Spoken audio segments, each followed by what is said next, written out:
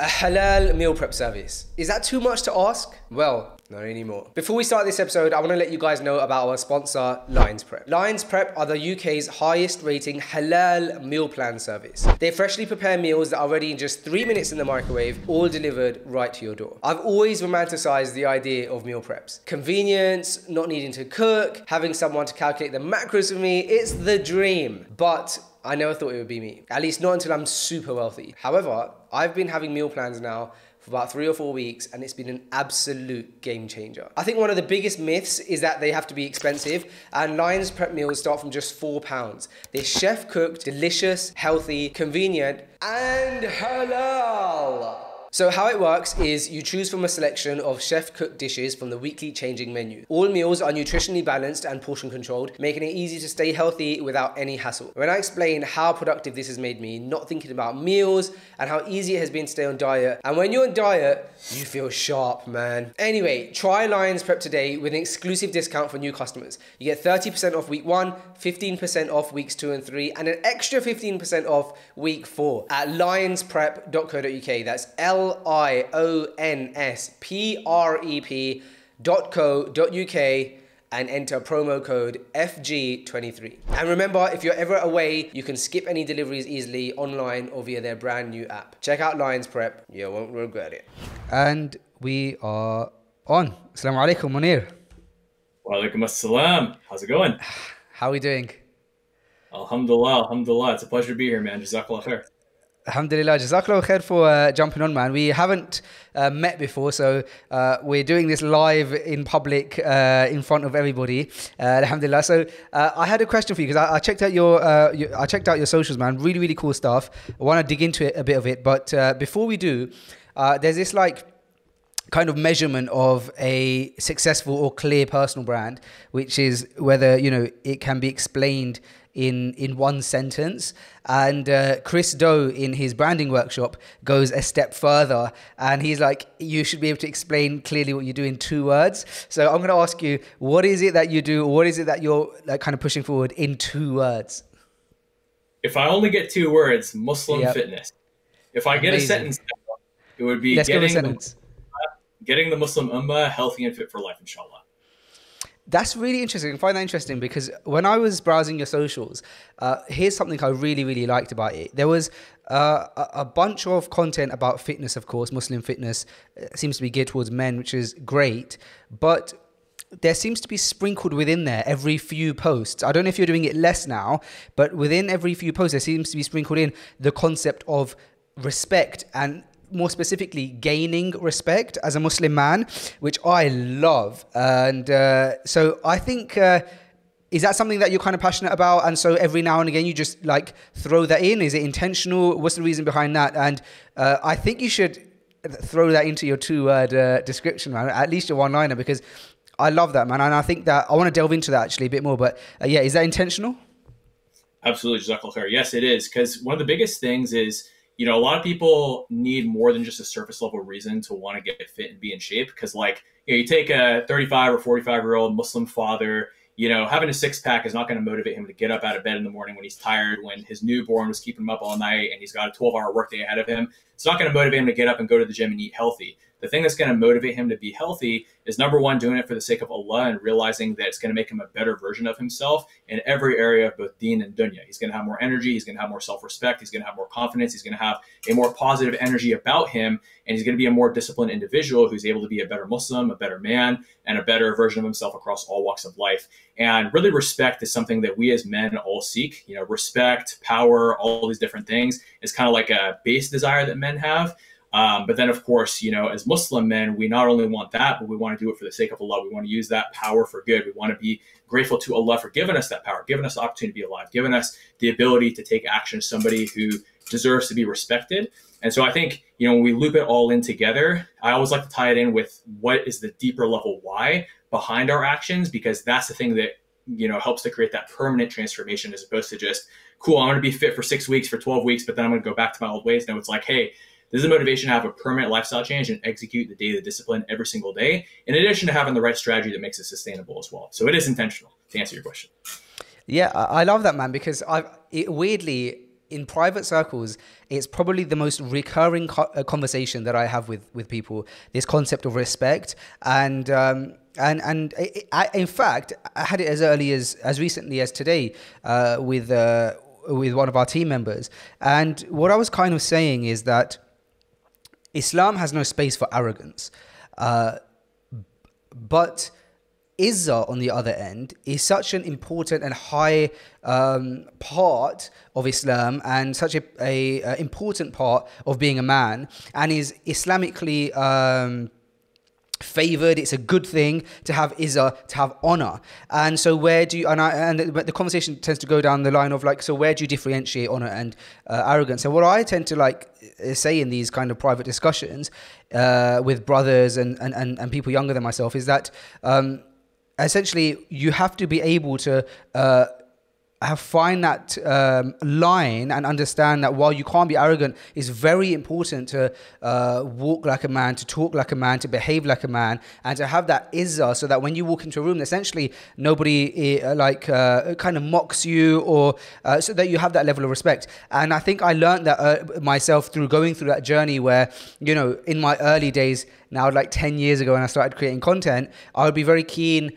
and eager to make myself the butt of the joke. And I think there's good in that, by the way, which is that you kind of make people feel comfortable, you're not mocking others and stuff like that. But there's also a level where you can go so far where people feel like they can make fun of you as well, which is obviously something that we don't want. And so it's important to always have that balance and to ensure that people respect you and you kind of lay down the law. And so I really, I really resonate with that, man. I think that's a really cool thing that we need to speak more about, this idea of izzah, of honor, and of trying to create that level of respect without having arrogance, which I think, like I said, is a thin line. Absolutely, absolutely. And it's a commandment from Allah, right? The man's responsibility is to be qawwam, which means protector, right? And in order to protect your family, you can't be this weak and frail individual who can't fight, who doesn't even have the confidence to stand up for what he believes is right, and who isn't somebody who's going to conduct himself in alignment and integrity with his values, which is a large part of what honor is being in integrity with your values, standing up for those values and not letting them become trampled upon. And so when we have a duty towards our wife or towards, you know, our children, whatever it may be, or to our family in general, right? It's very important that we are somebody who carries himself with honor. And I think that's part of what differentiates. I mean, arrogance goes into multiple facets, like looking down on others is obviously a facet of arrogance. But I think another one of the differentiating characteristics between, you know, being a stand-up kind of man with honor and integrity is you're doing it for a higher purpose than just your own ego, versus a person who's just arrogant or postures for the sake of inflating his own ego and his own status for selfish intent. Again, it's a very selfish intent versus that helping society, serving Allah, being a better slave of Allah by serving those around us. And again, protecting our wives, protecting our children, protecting our families, and protecting our deen, right? So... yeah, I think like there's two extremes to this. Like sometimes we often think about the extreme of like being arrogant, but then there's the opposite end, which is sometimes when we fall in love with the religion, we can emanate this level of humility, which again is important because humility is a big part of our it's fundamental in the practice of our religion. We must be humble. But I think sometimes people can often mistake humility for, like I said, essentially like maybe even having a weakness or not standing up for yourself, not having a backbone. And there has to be that balance where you can have that honor and not necessarily, and not lose the humility. And I kind of wonder where, like you said, where kind of people get the balance with that wrong, right? Yeah, I think a lot of it is like what makes a person feel the need to put down others and inflate their own ego. And I think part of it is a lack of taqwa, right? Because when you love and fear Allah, that combination of love and fear for somebody who's infinitely greater than we are as human beings kind of keeps you humble by default. And it also aligns your intentions, because if you fear Allah's punishment for doing something wrong and you love Allah to where the love of Allah fuels everything that you do, it helps you to avoid having that selfish and negative intent, and it helps you to control your desires. So I think that's kind of the first part of it. And I think actually really taqwa probably solves all of it, because I'm just thinking somebody who truly has taqwa, who truly loves and fears Allah, would be able to control any selfish desire that they may naturally have, regardless of their upbringing, regardless of, you know, whatever may be inside of them or whatever evil shaitan or their nafs may be whispering to them. So, so I think taqwa solves it, but I'd love to hear your thoughts on it as well.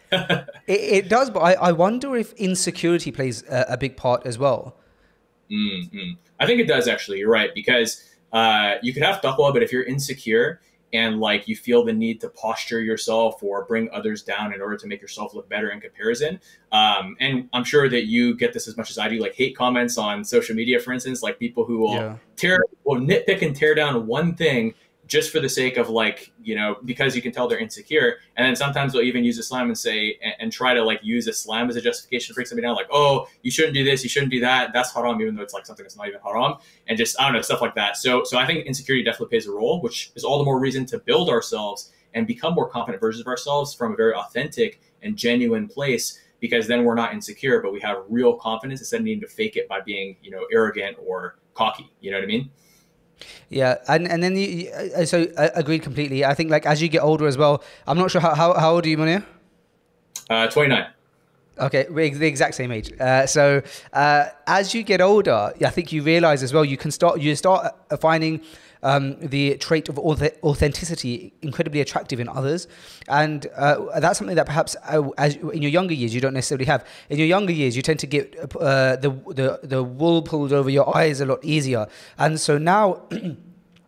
Where when kind of you get older, you're growing a family, you're comfortable with your income and so on and so forth, you stop valuing the conversations where perhaps you're having discussions with younger people and they feel the need to have conversations about their income, or you can kind of see through inauthentic conversation and you're like, man, like, it's super chill, man. We're all like, no one here is insecure. We're all good. Like, we don't need to have conversations where sometimes it kind of feels like people like throw things in conversation to almost defend their ego. And so I think that's the beautiful thing about growing older as a man, is that you start becoming more relaxed and like secure, less insecure. I think perhaps it's one of those things that comes with age. But the other thing I wanted to touch on was you mentioned right at the beginning of this conversation, you said, I asked you about respect, and you said that it's a baseline feeling that we kind of require as men. And I think that couldn't be closer to the truth, man, because sometimes you can ask a man about something, or you can ask a man for something, or to do something, or a question.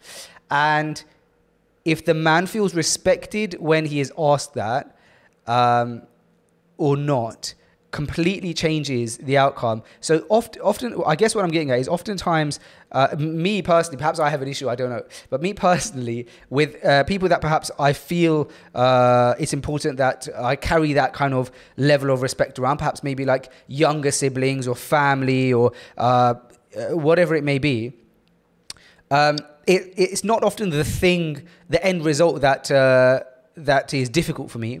It's the way in which that end result is kind of asked about, right? And if you feel like it's a classic example of if somebody was to ask you if you want to like sit at the front of a car, for example, like your younger sibling was like, oh, do you want to sit at the front? 9 times out of 10 you don't care. It's like, no, I don't care. But the fact that if they were to like not ask, you'd be like, hey man, why are you just jumping in the front of the car? Like, I'm like 5 years older than you, and like have some respect. And so I hope that doesn't kind of breed the idea of arrogance, but more so I think a man requires respect when he feels, or at least in situations where he feels like there's that dynamic, and then when he gets that respect, he's actually much more easygoing and lenient. Would you agree, or am I just speaking out of like pure ego here?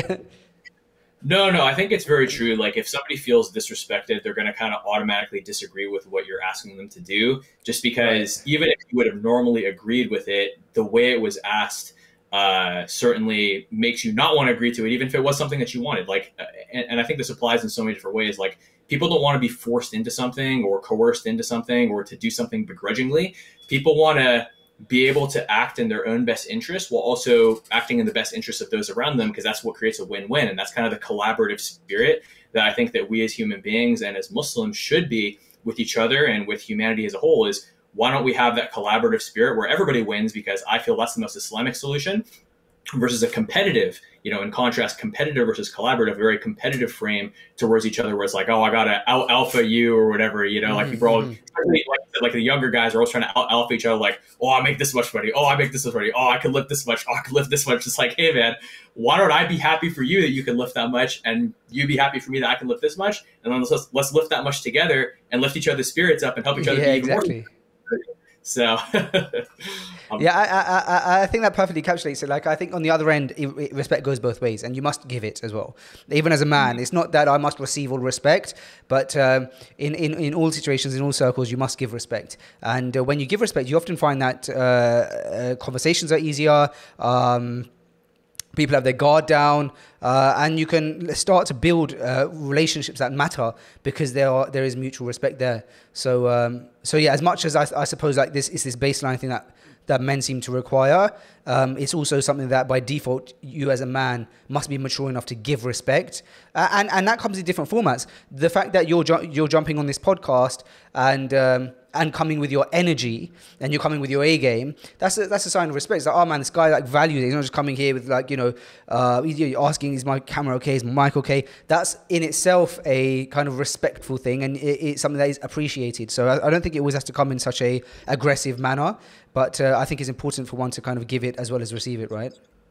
1000%. I mean, it's all about reciprocity. And I think that we as men and as humans and as Muslims should always bring our A game to every situation, because if the other person is bringing their A game, it creates a net positive vortex. And if the other person isn't, you're going to have to carry that person. And number three, I think it's just, so here's the thing. I read a very amazing, all the hadiths are amazing, of course, but like this hadith that really spoke to this idea, which is that Allah has prescribed excellence in all things. And the hadith goes on to give examples of like different areas to practice excellence. But the fact that ihsan, excellence, is prescribed in all things by Allah, it really speaks to me. Like, for instance, if I notice myself and I'm waking up and I'm hitting snooze, it's like, hey, that's not excellence. Why am I making the first decision of my day from a place of anything less than excellence? Why don't I get up right away? 100%, Jazakallah khair, and just get up right away and set that momentum for the rest of the day, because we're human, we're not going to be perfect, but can we at least strive for perfection and then be compassionate with ourselves if we fall short of that, but then strive for it the next time, right? And I think that's something that anybody viewing this can take away from this, is strive for excellence in everything you do, because Allah has prescribed it for us. And why has Allah prescribed it for us? Well, Allah is the one who created us. He knows us best, and He knows that we're happiest when we're pursuing excellence. And so it ties back in with the idea of self-respect. When you realize that the whole like narrative that society has sold us of comfort and laziness and easiness and all that stuff is actually a scam, and the place where we're actually the happiest is where we're working hard and striving for excellence. I recently wrote that down on my phone as a note. Laziness is a scam. The thing that actually makes you happy is working hard. I think it really does translate positively to all areas of our life and helps us be a better Muslim, a better man, a better person across every area. Alhamdulillah. Let's dig in a bit, because one of the things that you said as well is that you get hate comments, as everybody does, and I'm sure you don't get many, but I wonder, like, how, the conversation that you're having, the narrative that you're speaking about here right now. I can't imagine that anybody would have anything negative to say about it, like calling for respect, calling for a person to strive in excellence. I wonder why it is. What kind of hate comments do you get if you do get kind of negative comments? Is it kind of more aligned with like, hey man, like be easy on people, or you're toxic? I imagine you must get hit with the toxic masculinity thing once or twice. Is that the kind of like nature of the messages? Weirdly enough, I don't get the toxic masculinity thing a whole lot. Okay. But people are just like nitpicking things, and oftentimes it's a misunderstanding. And I'm a big believer that, and I think I'm not sure if it was a hadith or if it was a saying of one of the Sahaba, but basically it was like, make excuses for your brothers, right? Assume the best of your fellow Muslim. Yep. So like, yep. I always try to assume, and I have to remind myself of this sometimes, because sometimes when you get a comment that sounds very disrespectful, your first gut reaction is to get angry, but then it's like, wait a second, what excuses can I make for my fellow Muslim here? Maybe they meant something else. Maybe they misinterpreted something I said, to where I could take ownership for how I could better communicate that message. So sometimes it's that, where people just like misunderstand something. Sometimes it's like just people kind of nitpicking for no reason. Sometimes it's people offering genuine feedback, and when I reframe it and I take in that feedback, it's a positive thing. it also sometimes is people saying that like certain things are haram. Like actually sometimes I have people say like, hey, wear a long sleeve shirt and stuff like that. And you know, I always cover my aura, right? Because that's what's important. And I understand like modesty, like obviously, you know, if you're going to be praying, you know, if all you have is a sleeveless shirt, you can pray in a sleeveless shirt. But obviously, I've heard that it's better. There's a mufti who I follow who I respect a lot, and he said it is better to like cover more of yourself when you pray.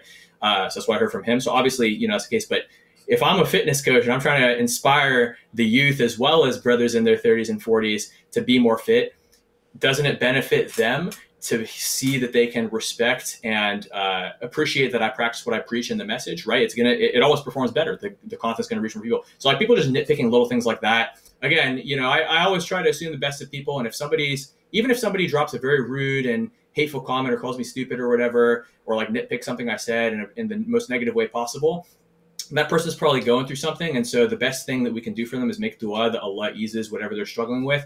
And of course, stand up for the truth in the comments, but in a respectful way.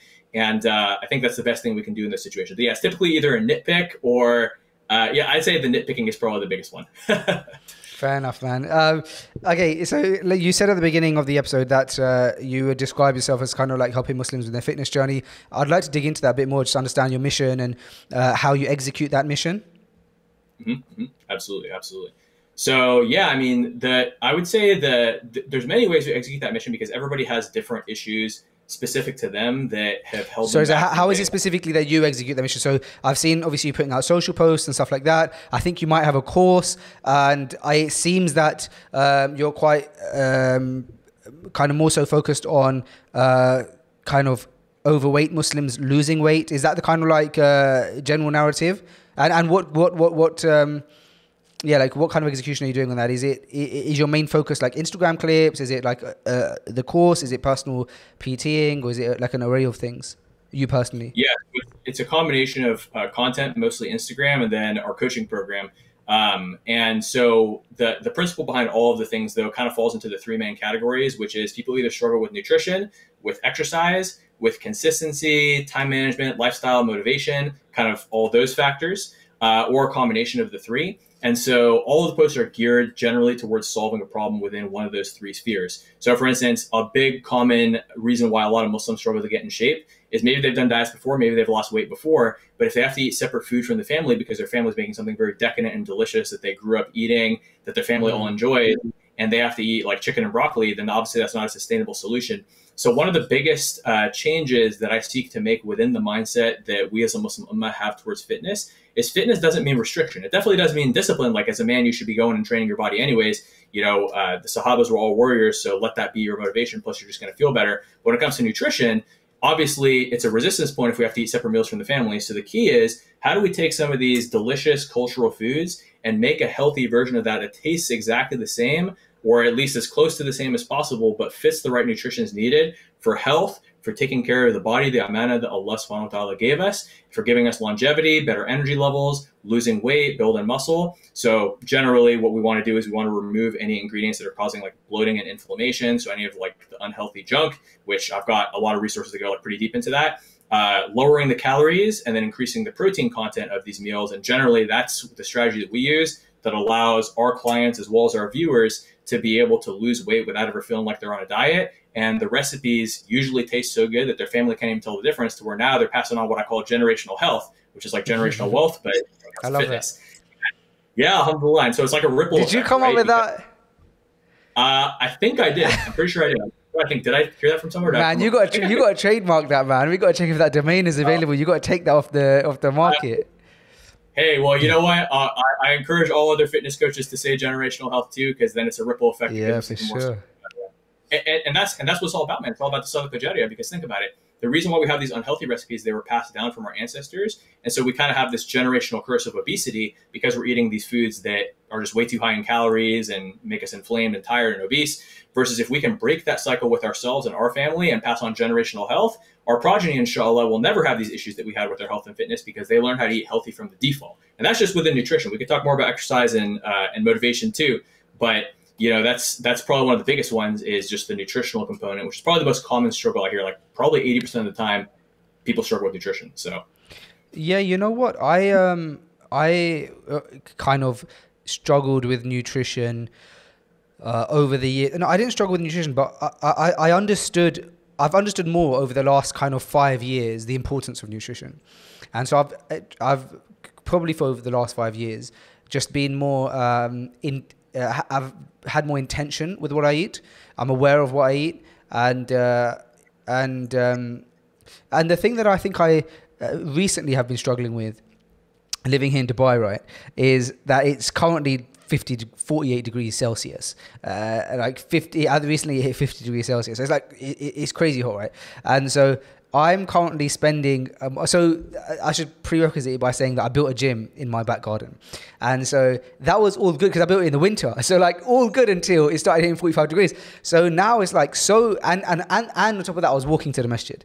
So I was loving life, man. I had my discipline right. I was walking to the masjid, which was like, there and back was, I think, was like 2,000 steps. So you even do that 3 times a day. You're getting 6,000 steps just going to the masjid, and then you're getting all the other steps throughout the day, and you're working out and stuff like that.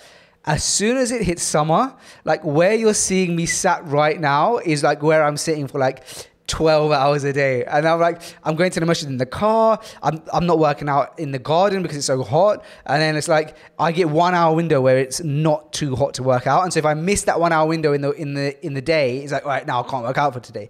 And so what I found is that for like the last few years, I realized that it really is like 80% nutrition.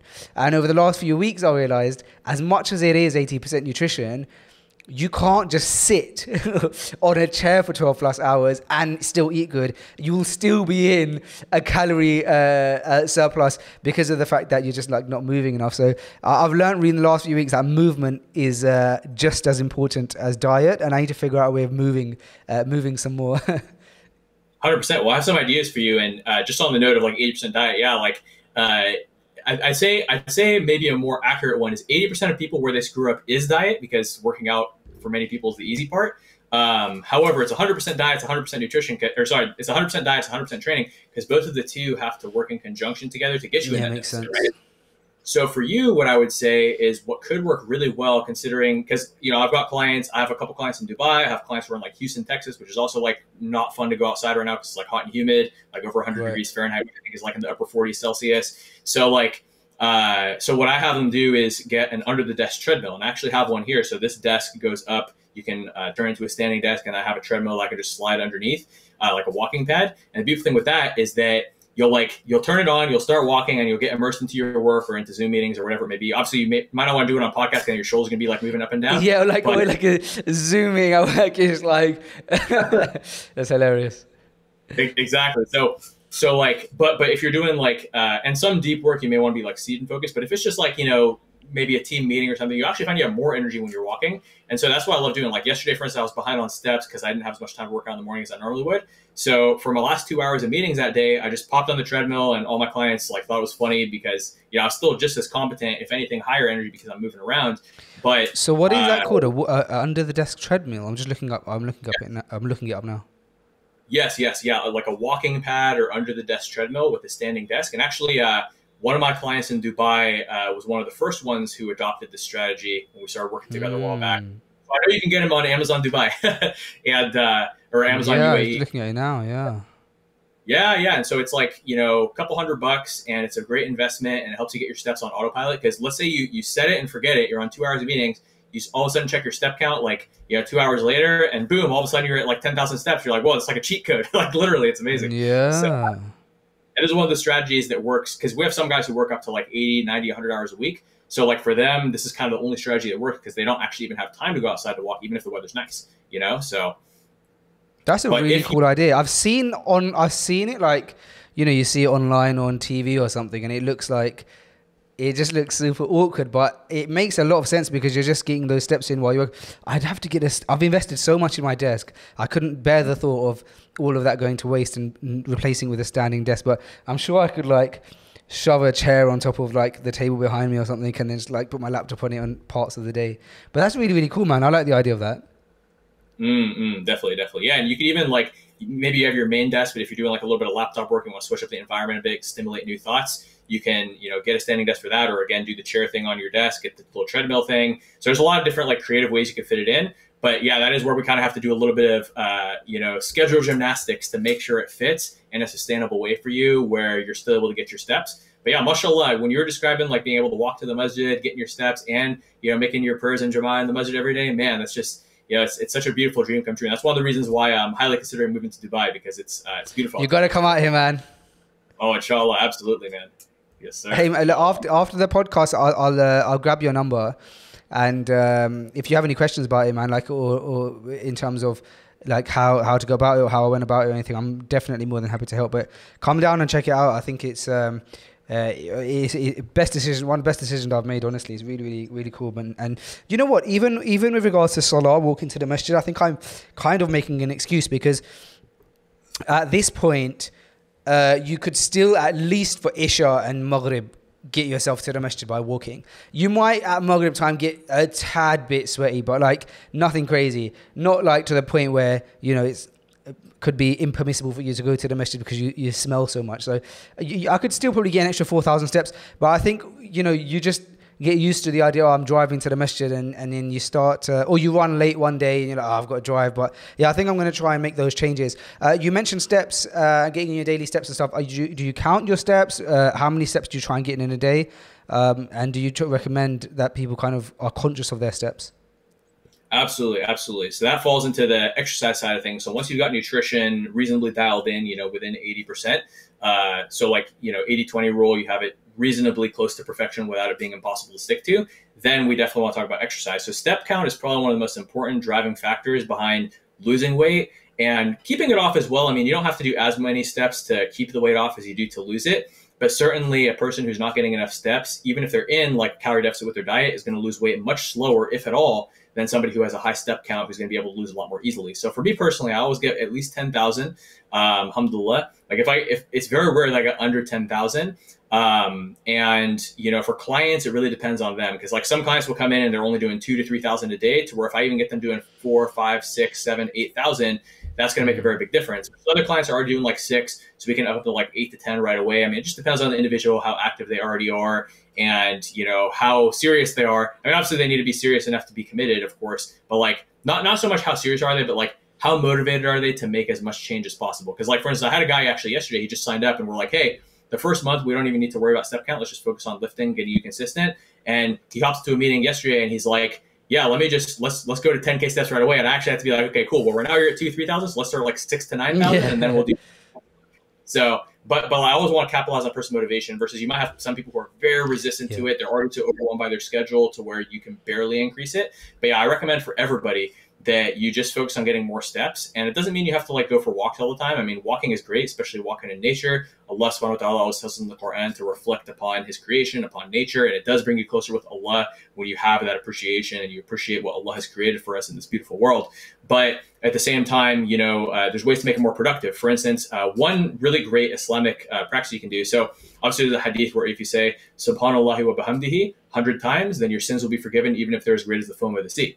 Well, guess what? You can go for a 5-10 minute walk and say Subhanallahi wa bihamdihi 100 times easily every single day. Boom, there's 10 minutes of walking right there, and you're getting all your sins forgiven. You can listen to Quran. Maybe you find a surah that's a certain length of time and you listen to it once or twice during your walk. Boom, now you're listening to, like I have a client who likes to listen to Surah Yasin twice, and he'll listen to Surah Yasin, and it corresponds perfectly with the distance of his walk around his neighborhood. And he does it every day as like a daily routine for both Islamic purposes and for fitness purposes. You can take your kids to the park, play with your kids, right? You can do so many different things to multitask that time and get multiple ROIs, multiple returns on your investment of time with that time, that allows it to, again, have multiple purposes, multiple benefits, and fit into your lifestyle in a more harmonious way. So those are just some ideas. Alhamdulillah. Yeah, I like that a lot, man. While you were talking, I just had a look at my steps for today, and I'm at 5,000. I'm like, oh man, I've got to get this up now. So it is like easy, like you said, there's easy wins to get those steps up. So for sure, that's interesting, because like I said, I've realized now that movement is so important. So you spoke about a few times about people jumping on, or your clients and stuff like that. So how does that work? So is it like an online platform, or I'd love to learn a bit more about what you offer in terms of your services and what people get out of it. Absolutely, yeah. So we have an online fitness By the way, coaching I should program. mention that this is like not in any way like a partnership, like a sponsored episode with you or anything like that, because people will be like, oh man, you're like feeding in for like promo. I genuinely am like super intrigued. So yeah, feel free to like self promote while I understand what it is that you do. Oh, exactly. We'll also make it like valuable for the viewers. Like even somebody who doesn't have any intention of ever having a coach, you'll still be able to learn some insights for what we do for clients, because you'll understand like how comprehensive your own process needs to be, even if you're doing this on your own. And of course, anybody who's interested in coaching, you can check out my social media and have details on my website. But yeah, so basically what we do is I've sought to make this a very A to Z service, because kind of like my biggest thing is I'm very OCD. And I want to remove every single reason why somebody could possibly fail, especially because if somebody gives me money, I'm going to feel bad if they fail, unless they literally just didn't do what was required. Like if somebody doesn't respond to my messages, then there's not really a whole lot I can do. So obviously there's certain expectations that need to be met where somebody needs to be communicative. But like, yeah, so if you fulfill on all the work, I want to make sure that I remove all obstacles. So obviously we cover nutrition, and I'll talk a little bit about that. We cover the exercise side of things. We cover the accountability, the mindset, the motivation, the lifestyle optimization, making it sustainable. So within nutrition, obviously we set up a nutrition plan that nutritionally suits the calorie needs, the protein, carb, and fat needs that you have, as well as which foods you like and don't like, and which foods you can digest easily versus which ones cause digestive issues. And that's a very unique genetic thing. Like for instance, even a food that would be considered healthy, like broccoli, some people are going to get digestive issues from it and some people are not. So if you're watching this right now, you can kind of diagnose yourself and say, okay, cool. If I notice I feel really bloated and gassy every time I eat broccoli, even if I like broccoli, I probably shouldn't eat it because I'm getting bloated and gassy. And not only for the people around me who don't want to smell the gas, but number two, for myself, because I want to be bloated and tired and lethargic, you should cut that out because it's not good for your system to constantly be bloated, right? Some people, for instance, respond really well to oatmeal. They get great results from it, good energy levels, good fat loss, versus others get bloated. So again, you would want to cut it out if it makes you bloated. So there's all that. And then on the nutrition side, again, creating recipes. We obviously already have a bunch of recipes, but like the ones that an individual needs to make things sustainable with them and their family, so that they can eat the same foods as their family and their family can eat the same foods as them and everybody enjoys it and they're getting the results they want. That's the other component within nutrition that basically removes every single reason why somebody could fail. Oh, and also like time management wise, like if somebody needs to eat out or snack, we can accommodate that in. Or if somebody doesn't know how to meal prep, we can teach them how to meal prep. In fact, with almost everybody, I have them learn how to meal prep because I think it's a valuable skill. It's very important to make sure that you're on point with your nutrition. So that's nutrition. And then exercise, obviously we customize everything. We have technique reviews to make sure that, you know, people can send in videos and have my coaching team review it and fix their form so they're not going to hurt themselves. We cover like the warm-up routine. We customize every aspect of the program. I mean, obviously there are many similarities because the human body is the human body, but within that, there are also differences, right? Like there are over 70 different archetypes of human bodies that we've had to create 70 different sort of structures and frameworks for that we then customize to the individual to ensure that an individual is able to get the right programming for their goals, their leverages, their needs, their fitness level, their age, any past injuries they've had, etc.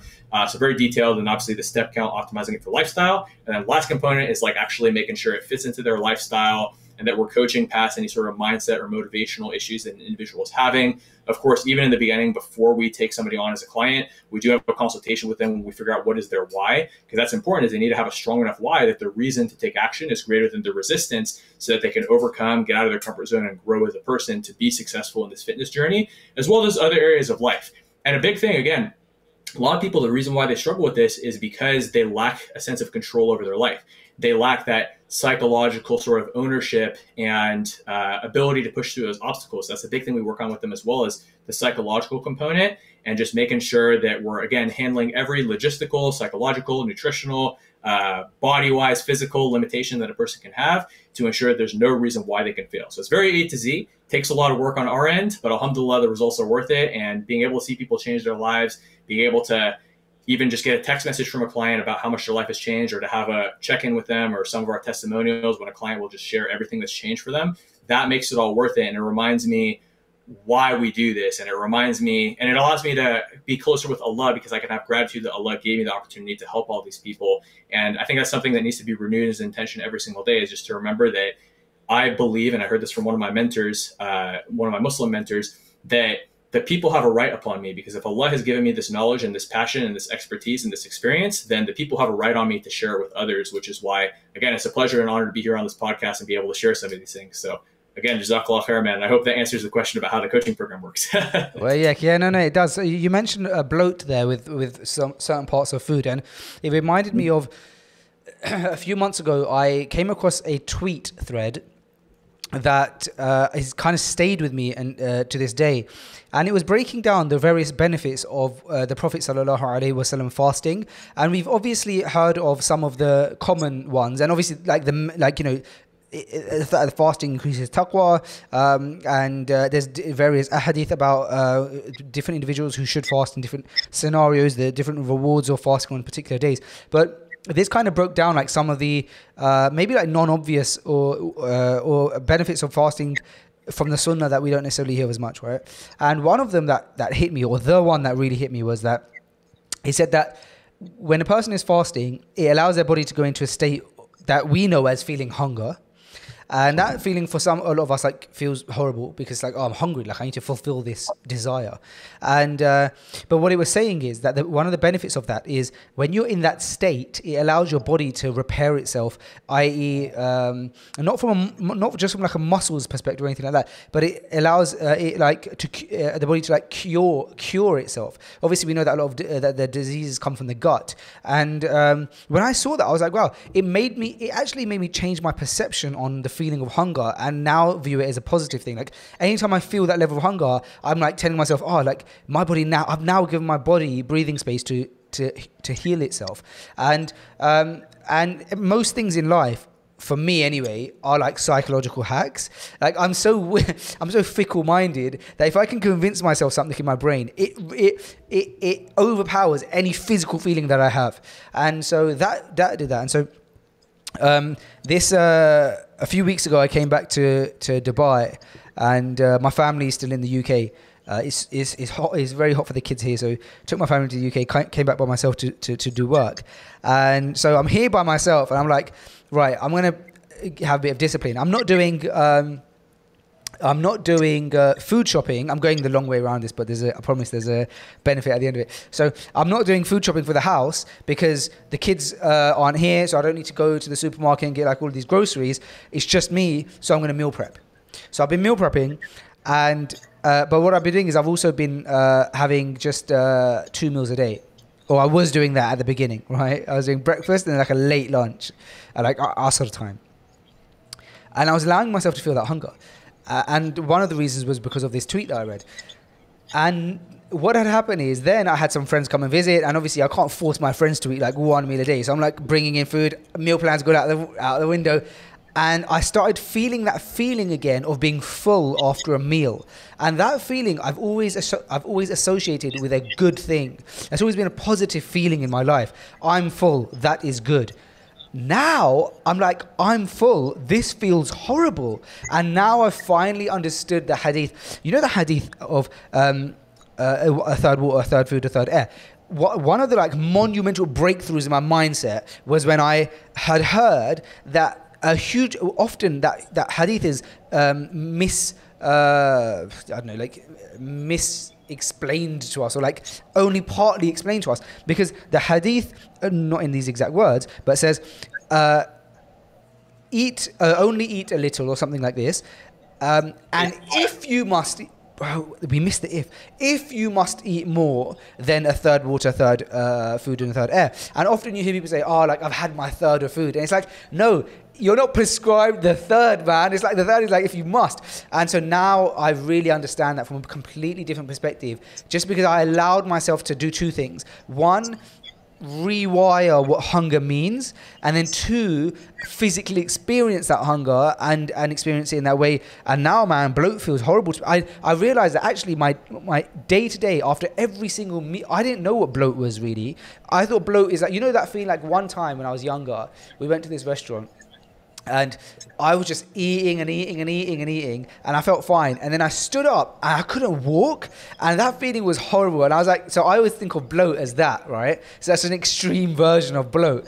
But now I realize that I actually am bloated after every meal. and that's not a good thing at all. So the hunger thing and the fasting thing and the bloat thing, I think there's a lot of psychological hacks that we can do with it, but I wanted to share that with you. I thought it reminded me of it when you mentioned the bloat. Absolutely. And that's the thing with the hadith, actually, is it's only a few morsels of food is sufficient for the son of Adam to straighten his back. And if he must fill himself, then 1/3 for food, 1/3 for water, 1/3 to save room for his breath. So, just a few morsels of food, right? Yeah, and if you look at how the Prophet sallallahu alaihi wasallam lived his life, sometimes, a lot of times, like there either wasn't food, or even if there was food, he was only having like a couple morsels of food.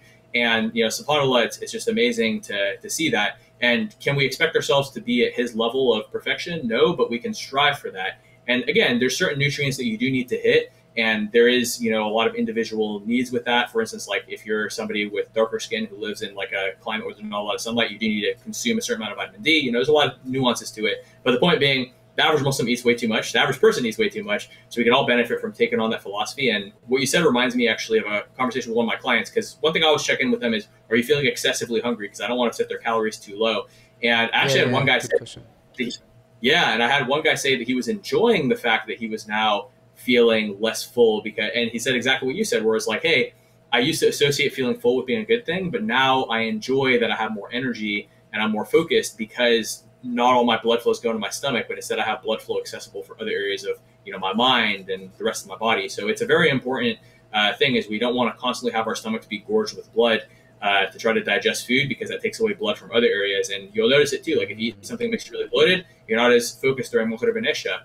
And even for Fajr, if you're still bloated the next day. And I think that's a big area where a lot of people go wrong when they fast, is that Allah prescribed us fasting for many reasons. Taqwa, the spiritual aspect, but of course the physical aspect of preparing our bodies. But then if we go and we eat a bunch of junk food, deep fried stuff, and I have a ton of Ramadan content every Ramadan where I talk about why you shouldn't be eating these terrible foods that make you too tired to focus on Tarawih and all that stuff.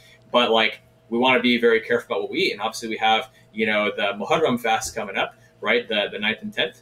Oops, I think I'm frozen. Oh, there we go. The 9th and 10th. So obviously when it comes to those fasts too, we want to apply the same mindset of not over-engorging ourselves when it comes to iftar, so that we're not missing out on the physical benefits of fasting, as well as the mental benefit of controlling our desires. So yeah, man, like touche. I don't know what else to say. Like, this is a very inspiring conversation, man.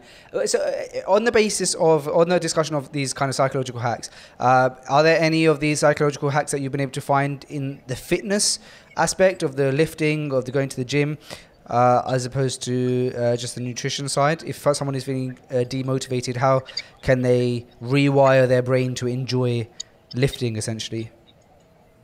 Absolutely. So there's a couple different ones. I'm going to start with the Islamic one. So first and foremost, like, we have to look at, because if we just lived our lives the way that the Prophet sallallahu alaihi wasallam and the Sahaba lived theirs, it would fix a lot of our problems, like not just in fitness, but in other areas. So when you look at the Sahabas, right, or let's just look at the Prophet sallallahu alaihi wasallam. When he was in his 50s, he was able to dig graves. The average Muslim man in his 50s right now is like too frail and decrepit to sometimes even be able to stand up for more than like a couple minutes, right? So that's the first thing. It's like just taking care of your body for the sake of Allah. When I was younger, and still sometimes, like my purpose of like lifting exclusively back then was, hey, I just want to look good. I just want to be strong. I want to throw around heavy weights. But nowadays, looking good is still like a part of my motivation, but at the same time, it's like, it's not the main motivator. It's not enough to get me to get up and go and train. The thing that gets me to get up and go and train is knowing that, number one, I want to be a stronger Muslim for the sake of Allah, for the sake of the Ummah, for the sake of my clients and everybody who depends on me to be my best. And there's actually another hadith, which is the strong believer, and mu'min al-qawi, is more beloved to Allah than the weaker believer, al-mu'min al-da'if, right? And the word qawi in Arabic that isn't just referring to spiritual strength, it's referring to all forms of strength. It's a general word for strength that means physical, mental, emotional, spiritual, everything. So to be more beloved to Allah is another huge motivator. But also, like, again, when we're lifting heavy, or even if we're not lifting heavy, even if we're training boxing or jiu-jitsu, whatever it may be, to be able to be a stronger and better version of ourselves physically, spiritually, mentally, for the sake of Allah, for everybody who Allah has, made us responsible to serve, everybody who has a right on us, that's a huge one. And now your motivation shifts. Like, there's a famous, or there's like a viral video that's going around on like Muslim fitness on Instagram right now, where it's like, the man who goes to the gym to train to look good is blah, blah, blah. But the man who goes to become stronger for the sake of Allah, boom, boom, boom, right? Like, so that's a motivational. I haven't seen that one yet. Oh, you haven't? Okay, yeah, it's viral. I've seen a couple people use the audio. I still need to use it myself because that's a good audio. But alhamdulillah, yeah, you'll probably see it soon, inshallah. But like, yeah, I'll look out for it now. Yeah, and so that's a good one. I think just like finding what's your own personal why, because everybody has a different reason why this is important to them. Like, for some people, let's talk about context, right? If you have a 45-year-old obese individual with diabetes whose father had a heart attack around the age of 45, their motivation is going to be health, where it's like, hey, I want to be around for my kids. I want to be there for my kids, right? Let's say you have a 35-year-old who, after getting married and having his first, child or two, he's struggling with his energy levels and he can't make it through a day of work without pounding an insane amount of coffee, and he feels like his life is closing in around him and he has no energy. His motivation is to be able to fix his energy levels by training his body, dialing in his health, dialing in his nutrition, so he can perform across his daily responsibilities, both for deen and for dunya, right? Now, let's say you have a 25-year-old who's not married yet, right? And he doesn't feel confident. He can't really speak up. He wonders, why would a woman want to be with me? I need to be a better protector. If I'm going to be able to provide for a woman, I need to fix my mindset. Then maybe for him, it's a matter of building his confidence. So I think contextual, connecting it to your dunya reasons in addition to your deen reasons, and making that reason stronger than your resistance is a big thing that you can do just overall to be committed to your fitness journey. I think we as men should just be fit and strong in general, because, Allah has, decreed for us to be a certain way as men and not to be these frail, weak, excuse-making individuals, but instead to push and be disciplined. And that's a huge one, because what fitness gives you is even more so mental than what it does physically for you. And I think that's a huge motivation, not only on a macro scale, but on a micro scale, knowing that by going to the gym every single day or doing some kind of workout, some kind of training, whether it's at home, whether it's calisthenics, whether it's boxing, whether it's sports, any kind of exercise, is training your body, training your mind, optimizing your health, making you better mentally to be able to better handle everything else you need to do that day. So I think those are many of the different motivations that we can use to psychologically motivate ourselves to be able to train every single day and be disciplined as men, and for women too. I think it's important to just take care of your health and take care of your body and be the best version of you for everybody around you, What's in all of these kind of messages that you put across, like I said kind of earlier, there's also a slightly diverse range of these messages, right? Like you've often spoken about respect. I've also seen some clips of you speaking to young brothers in a masjid. What's kind of been your most, not that numbers matter necessarily, but what's been your most kind of viral clip?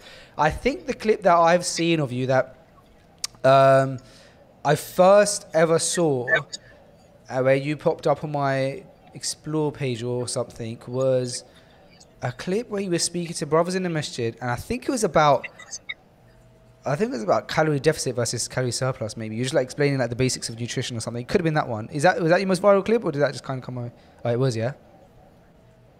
My two most viral clips are the modern Muslim man morning routine, where I show my morning routine, where you wake up for tahajjud, you go to the masjid for fajr, then you go to the gym, you have a good breakfast, and then you get to work. So that one was like 1.4 million views, something like that.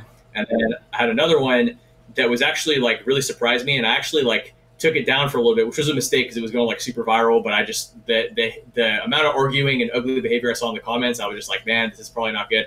So I took it down, but then I put it back up, and it hasn't like gone viral, but it still got like 1.3 million views as well. And it was where I was talking about how canola oil is very bad for you, and how you should use avocado oil or olive oil, and how there are better oils instead. So that one was controversial because there's a bunch of people saying, I've been telling people this all along, who are in support of it. There's a bunch of people in opposition of it who are like, oh, this guy is sponsored by avocado oil companies to talk bad about canola oil, and this scientist said that canola is not bad, blah, blah, blah. So it's kind of funny. But actually nowadays, I'm all about that Palestinian olive oil. Palestinian olive oil is the best. You just have to be careful not to use too high of a temperature. It starts to hit a smoke point and create carcinogens. But other than that, Palestinian olive oil is the best, and it's definitely better than canola oil. Canola oil is terrible for you, so I just want to make that clear. And that's a long topic that we can talk about. Actually, I have a longer video on it, like somewhere on my website, that people can find if they're really interested in learning more about why canola is bad for you. But the point is, that one was viral. But the one that was really good, that was in accordance with the message of like waking up, being proactive, being the best version of yourself, the modern Muslim man morning routine, that was my favorite one that went viral, and it went just as viral as the canola one. So I've heard that a few times about the Palestinian olive oil, and I was able to get my hands on some because it was something for my son. I was having some issues with my son, and I spoke to Sheikh Mohammed Tim Humble about it. One of the things he mentioned was to get, if you can, olive oil, and if you can, Palestinian olive oil. And I think, I managed to get my hands on some. I actually already had some from, there's a company in UK called, that's embarrassing. The name escapes me, but I think there's a few places that do Palestinian olive oil. But yeah, actually that helped the issue that we had at the time. So yeah, you can't knock stuff like that, man. And look, I think the message that you're putting out is great. I think that I'm definitely going to subscribe more to some of your content and find out where you're putting things out. I'm hoping that do you have an email newsletter? I have an email list, but I don't send out emails as frequently as I'd like to. But I definitely do want to start a newsletter, inshallah. Okay, here's what I'm going to do, man. I'm about to launch an ebook about the business of email newsletters because it's huge and it's only getting bigger. And I'm going to send that ebook over to you myself for free in the next coming days because I want you to read it because I think there's benefit in the Ummah if you have an email newsletter. All I want you to do is promise me, not that you'll start one, but promise me that you'll read it and that you'll at least consider it. If you don't start one after that, if I haven't convinced you in that ebook, it's about 62 pages long, so forgive me in advance. And it's a book, you have to read it. It's not an audiobook they have to listen to. But I think it would be huge for you, man. I think that you'd smash it. So if you've already got an email list, I kind of break down the why, the how it benefits you and stuff like that. And I think you'd kill it with that. So definitely, I'm going to send that over to you, and I want you to give that a read, man. Absolutely. Jazakallah khair. And I do promise and commit to read it. So I will, inshallah. Thank you. Then I'm excited to be convinced to start one because, yeah, if it's beneficial to me and to the Ummah, then of course, so I appreciate that and may Allah reward you, man. Jazakallah khair. And no worries, man. Look, I wish you all the best with all the work that you're doing. Like I said, inshallah, you can come to the UAE sometime soon. If you do, breakfast is on me. And I say breakfast because I'm a morning person. So I'm so used to saying like conforming like, oh, dinner's on me. And then I'm like the worst dinner. I'm the worst dinner company ever. I went for dinner about 2 nights ago and I felt so bad for the brother, man. Like we arranged a dinner. It was like 9:30 p.m. by the time we had dinner. I was like, the worst. So yeah, if you're ever in the UAE, breakfast is on me, inshallah, and it'll be lovely to connect. Is there anything else that you want to kind of mention before we lock off the pod? Inshallah. Well, hey, if breakfast is on you, then the workout's on me. We'll eat and then train, Sounds or train good. and then eat, whatever order you prefer, and inshallah it'll be a good time. So jazakallah khair. But yeah, no, I just want to say I appreciate you having me on the podcast. Maybe when I come to the UAE, we can do one in person, inshallah. And of course, for any of the viewers, any questions that you have, feel free to drop a comment or anything that if we do another podcast, inshallah, that you want us to discuss, please let us know. Again, the purpose of this is to serve you as the viewer and to serve the ummah. So again, anything else that we can do to serve you, please let us know, inshallah. Inshallah. Jazakallah khair, Munir, and we'll connect. I'll grab your details over just after this call, and then I can throw them in the description as well of the podcast. Thank you so much. Brothers and sisters, thank you for watching this episode of Freshly Grounded with the modern Muslim man. Inshallah, I hope you guys enjoyed it, and we'll see you next week. Assalamu alaikum wa rahmatullahi wa barakatuh.